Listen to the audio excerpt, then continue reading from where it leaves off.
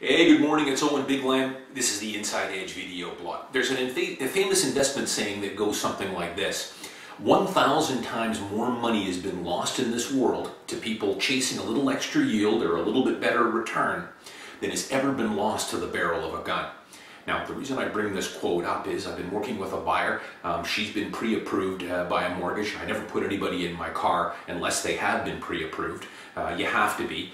You don't want to start looking at condos or homes unless you know exactly what you can afford and what you can qualify for. But she called me up and said, Owen, I've decided, or I'm thinking about, instead of going with BMO, I'm thinking about going with, let's call them ABC lending.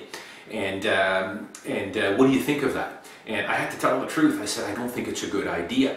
Why did you want to do that? And she said, well, I can get a little bit better rate on my mortgage. Well, how much? It turned out it was about 0.15%. So I can tell you that nobody, I won't mention the name of this lender, they're what I would call a third or fourth tier lender. And there's lots of them out there. They're very small trust companies or credit unions that nobody's ever heard of. They probably, in a lot of cases, might only have 1 or 2 branches. And I think that I had to tell her, I think that when you do that, you have to realize you're getting what you pay for. And there's going to be a lot of restrictions on a mortgage like that. And you have to really read the fine print. You know, what are the penalties if you need to sell the property and you still got another 2 years left on your mortgage?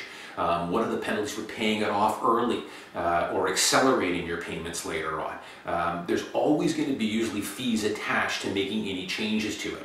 So I just don't think it's worth it. I would feel a lot more comfortable going with a big lending institution, one of the big major banks, and just for a safety factor alone.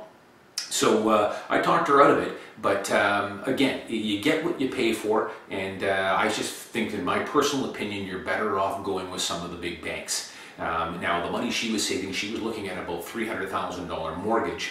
By saving 0.15%, she was looking at about $5 a month savings. Less than that, it was actually about $4.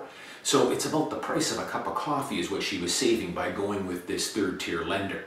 I think you're much better off going with a bank with less strings attached. I'm Owen Bigland. As always, thanks for watching. I'll see you next time.